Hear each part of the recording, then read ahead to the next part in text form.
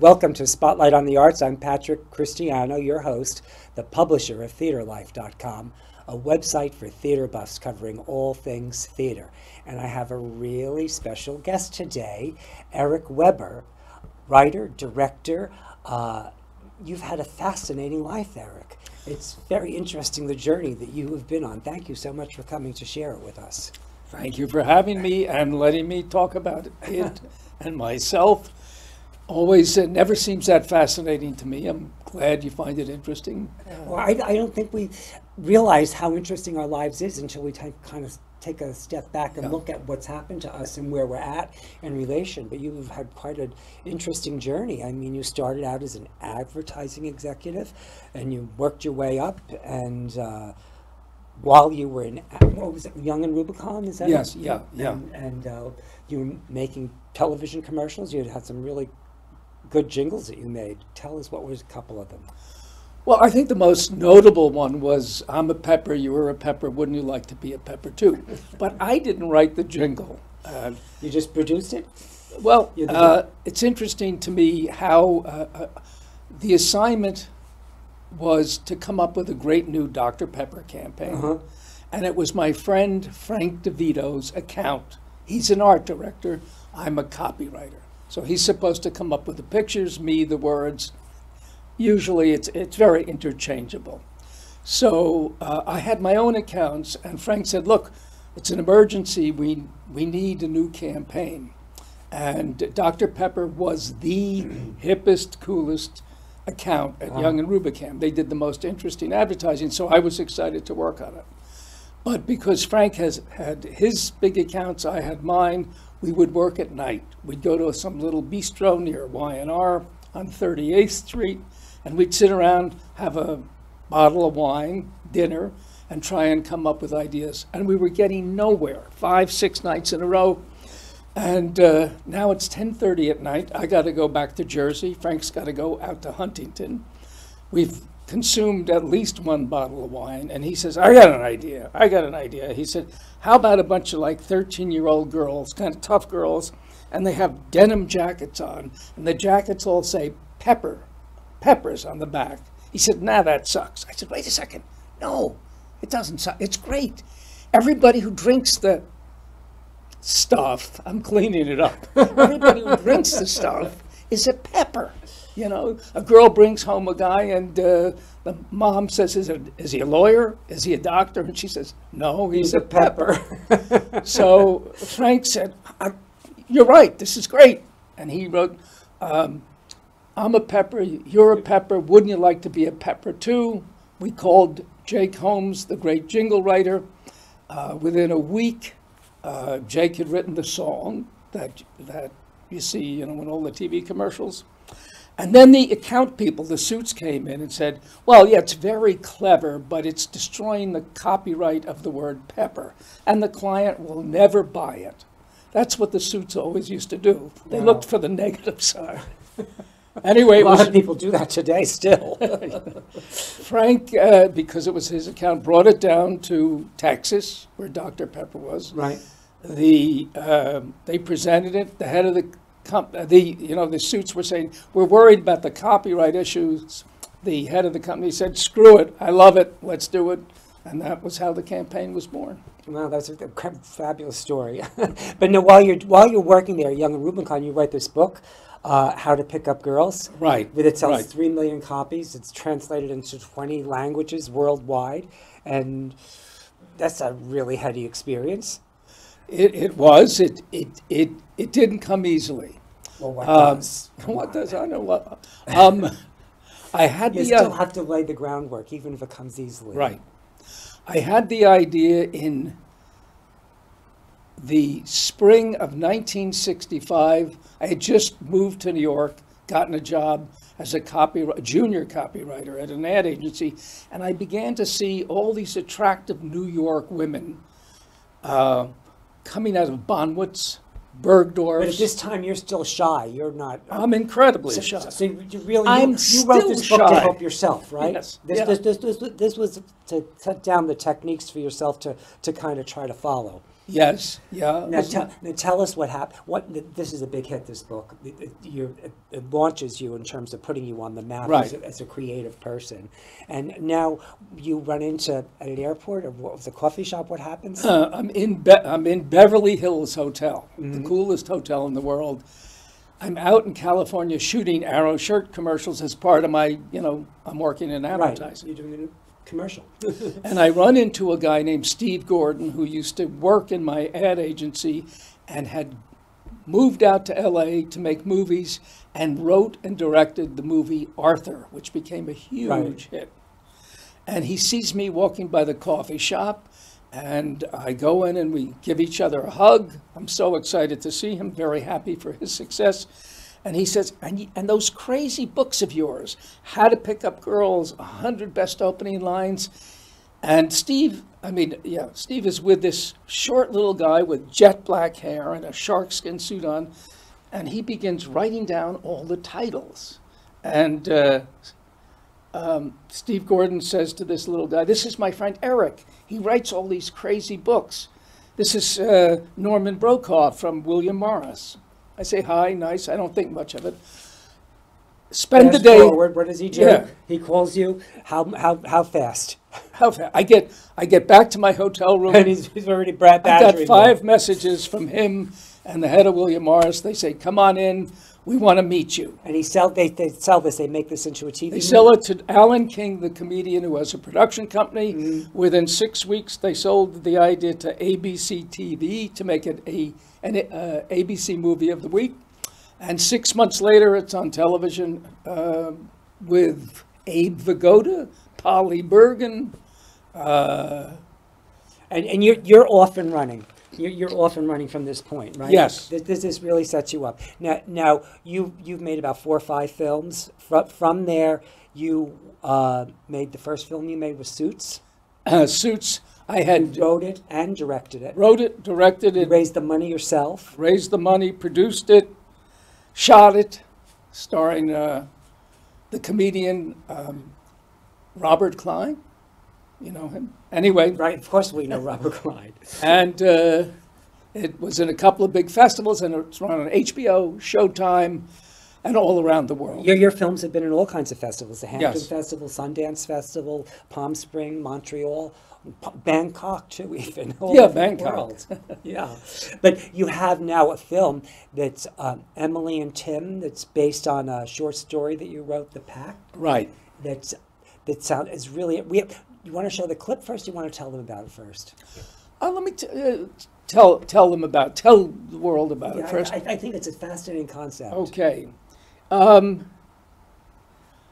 been married 54 years Our now. time is going fast, so we have to kind of speed it up. Let's talk fast. I'll talk fast. Okay. I've been married 54 years. No, don't talk fast. Just shorten your stories. And it's interesting to me how complicated a marriage is. Sometimes you're madly in love. Sometimes you can't stand each other. But sometimes you want to kill each other. Yeah. But at the end of it, you're there for each other. And I thought I'd make a film reflecting that. But instead of casting people who look like each other to represent the 6 different decades I covered, I said, that's too much work, and I never like it when I see some other movie that does it. So I said, I'm not going to worry about it. I'm going to use people of different races. I'm going to use a gay couple in one of the scenes. I'm going to use a black couple in one of the scenes. And so that's what I did. And if we look at the trailer, you can see that even though it's the same couple, they look very different as the decades go by. The couple is Emily and Tim, Right. but at different periods of their relationship, like a 60-year relationship, is that what you said it was? Yes, yeah. A 60-year relationship.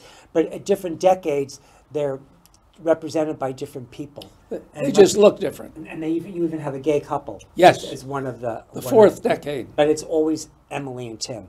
Always Em and Tim. Yep. Okay. Okay. And it's now, you can even see it on Amazon? Amazon Prime. Amazon Yes. Prime. Okay, let's have the trailer. We have a trailer for this, I believe. There's one thing you can say about the marriage of Tim and Emily. It started in bed. 49 years together and you're still talking about sex.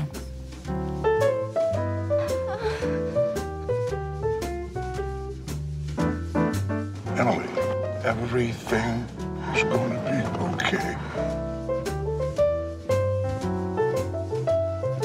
Here comes the guilt trip. Stop it. Could have called. I lost all track of time. Hey, come on here. Why is Grandpa crying?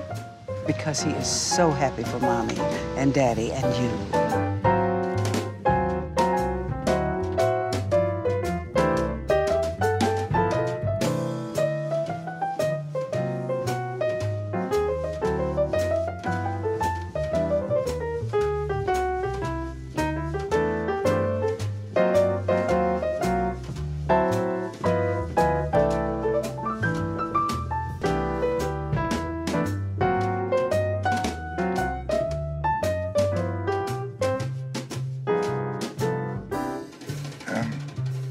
Are you awake? I'm asleep.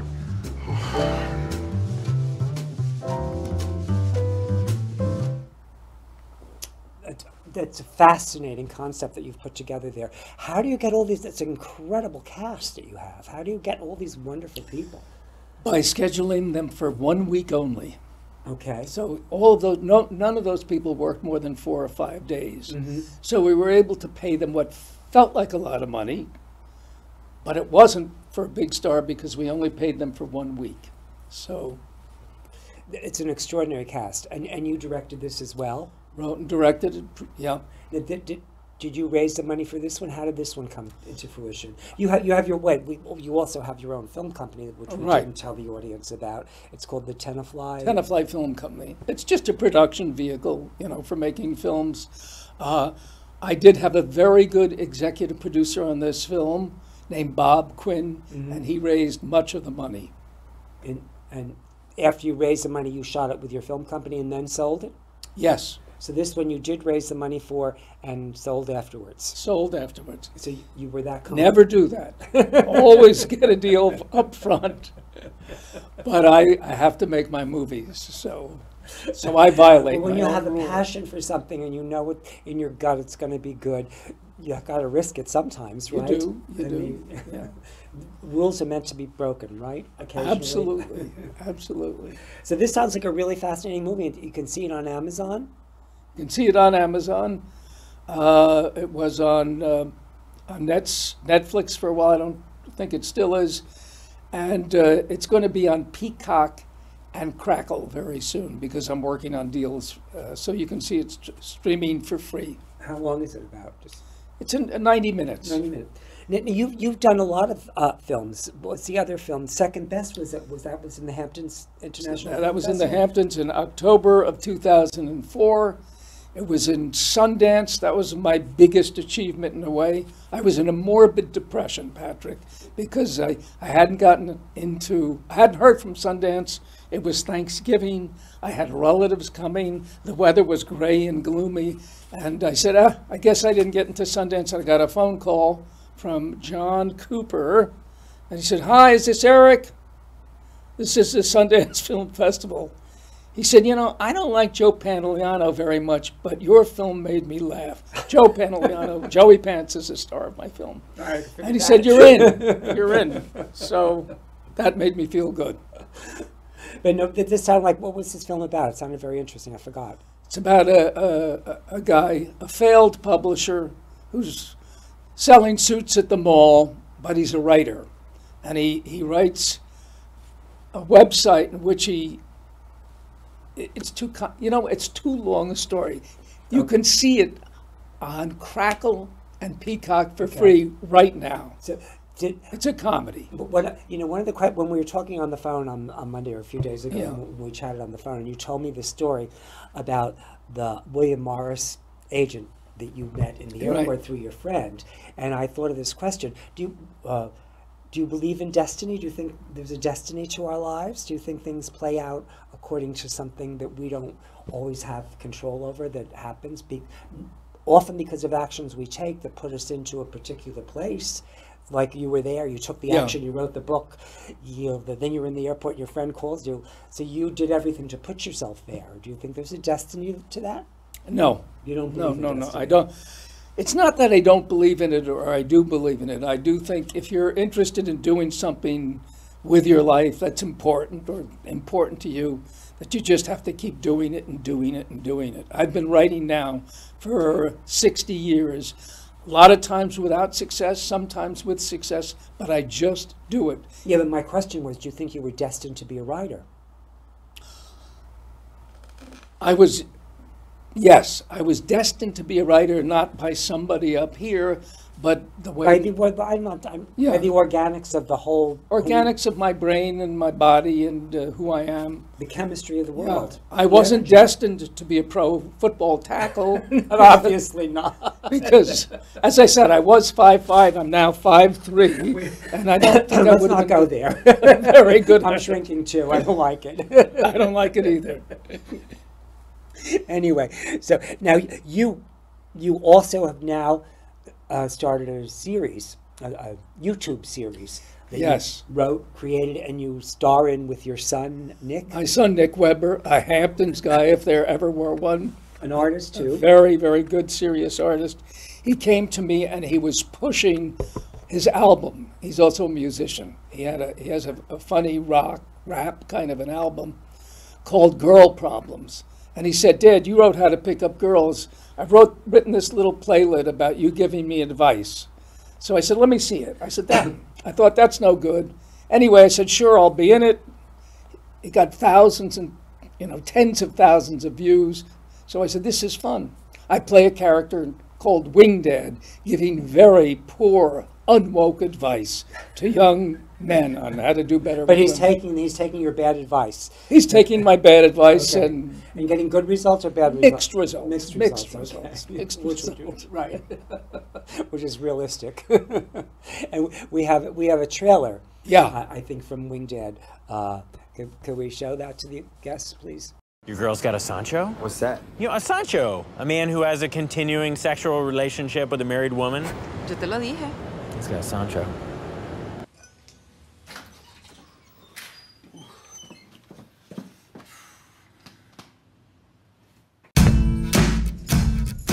It all started when I caught my wife cheating on me. Somehow, though, I was the one who got thrown out.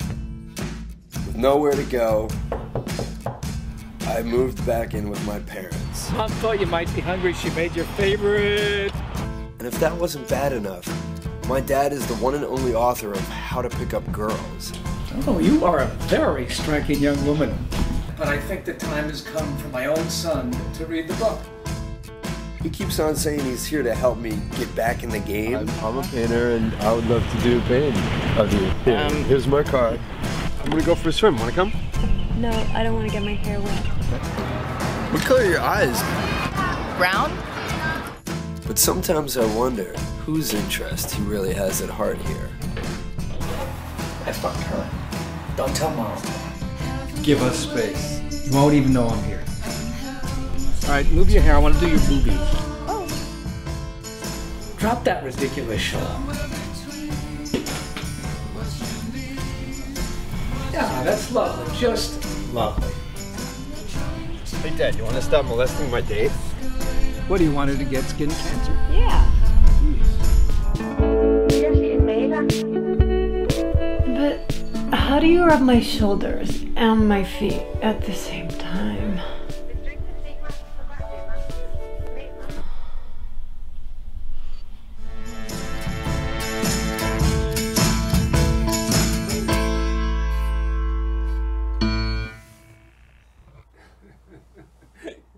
You dirty old rascal, you. I know.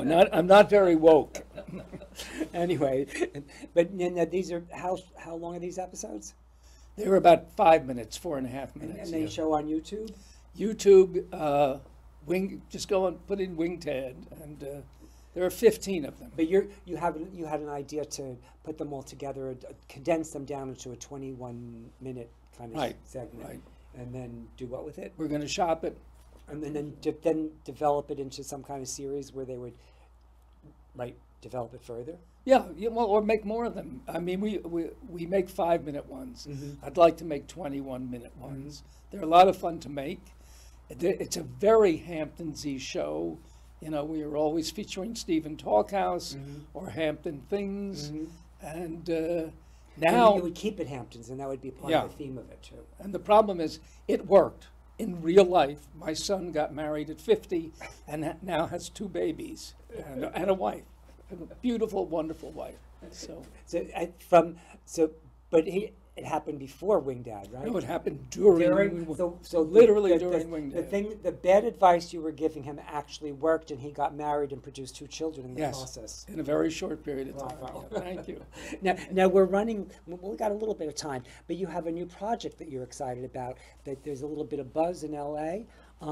It's called Race Music. Yes. You want yes. to tell us about that? I do. When I was a kid, 13, 14, I used to listen to what they called race music, R&B, rhythm and blues. And I could only hear it on African American stations. I couldn't hear the music on the big white stations. Right. And what would happen is a black entertainer would do a great version, then 6 months to a year later, Pat Boone or Georgia Gibbs would do the white version, become a huge hit. And all those singers lived to ripe old ages. And all the rhythm and blues singers like Jackie Wilson died in their 40s, 30s, 50s. And I've always thought, what a tragedy that is. It is. So this concept, this script, Race Music, pays homage to the great artists, the black R&B artists of the 50s. And we take a kid from that era who lives in Kansas and has to tune in the black stations from Philly late at night. And in his search, he goes into Kansas City to a record store that specializes in R&B. He falls into a portal and winds up in Kansas City 2022, where he meets 2 young black rappers, a boy and a girl, and they make incredible music together. And they become such a big hit, they get a manager, but the kid from the 50s wants to go back home. And his friends help him find the portal, and something bad happens, and all 3 tumble into the portal. And now we're back in the 50s, and these 2 black kids from modern-day Kansas City are living in the sticks in Kansas in the 50s. And we have two visuals, I think, that show you the kind of feel of the series. This is them when all 3 have gone back to Kansas. Okay. And this is a cover for something. It's a cover for the script. Okay. And this is a pilot script for a TV show. It's going to be a TV show. I hope it's going to be a TV show. And then we have another image too of what's the other image? Yeah, that's the image when the white kid winds up in modern-day Kansas and meets his friend Marcus, who's a very serious rapper. At first, suspicion and hostility, and then when Marcus begins to hear the 50s sax licks, and it adds magic to his raps, this is when these kids really bond and start to make great music together. Yeah, how much of this have you written already? It's all written. It's ready to go. In fact, if there's a smart producer out there hearing this, contact me. You've written episodes already?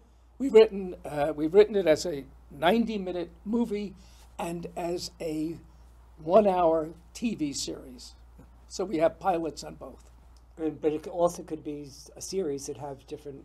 It really is meant to be a series. The first year or 2 is when the kid from 57 winds up in Kansas City, Missouri. And then 2 or 3 years later, all 3, he and his 2 new friends, wind up back in Kansas in the 50s. And then, of course, the black kids from modern times are going to have to go back home eventually. Now, what's fascinating is how you do all this without an agent. You're your agent, you're a shopper, you're your producer. You kind of just do it all and make it happen. I tried to. You don't think that's unusual? You don't think that's what was the word? That's fascinating that you can do all that stuff. You don't appreciate the journey that you have created for yourself. Well, I don't. Let me put it this way: I don't glory in it. No, I don't have to. And that wasn't what I meant by. And I feel blessed. I feel blessed not so much at having any particular talent, just having the energy to keep on going back at it. Because I don't know what else. A man can only play so much golf. I don't play golf at all. I can do tennis. Smart. A man can only play so much tennis too. After a while, your body just can't take it anymore. Unfortunately, I'm almost at that limit too. We're about out of time. We have a couple of minutes. Is there anything else you want to tell me that I didn't ask you or share with the audience? Anything else I want to talk about? Because you've got so many irons in the fire. This race music sounds like it's really. Yeah, I mean, I love talking about race music because that music, that kid was me. I used to do my homework to it, and I just loved it. And I was always so enraged when I would hear the big, lousy white commercial version. I hate anything that's not done well, as it could be. I did mention it to you before, and I think this is interesting. I was at a very super white kind of waspy country club in Arizona, a golf club, having lunch. And they pipe in music, and it was a very elegant place. And they pipe in music, and what do I hear? The R&B from the 50s, not the lousy commercial version. The good stuff. But the good stuff, and it made me think eventually, authenticity will out. Eventually, authenticity, because... From your lips to God's ears, because I believe the same thing, and let's just believe it.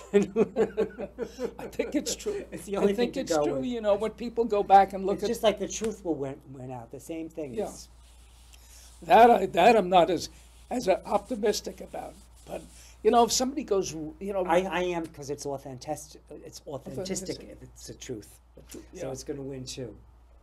We're out of time. All right. Well, Patrick, thank you very much. Really appreciate the chance. Ditto. Thank you so much for coming. It's been my pleasure. Thank you for having me. All righty. Oh.